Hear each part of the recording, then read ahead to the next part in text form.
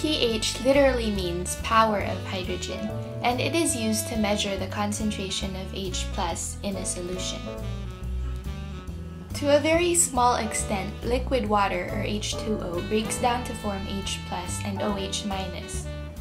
A liter of water contains about 1 × 10⁻⁷ moles of H+, and the same amount of OH-.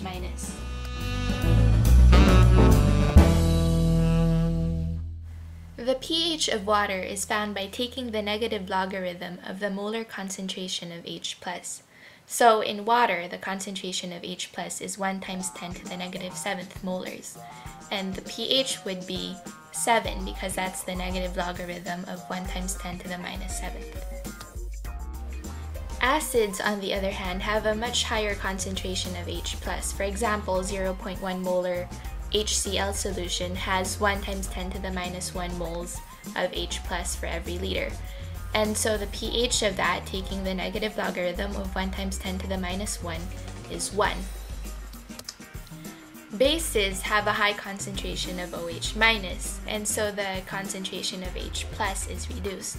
For example, 0.05 molar sodium hydroxide has 5 × 10⁻² molars of OH-, and only 2 × 10⁻13 molars of H+.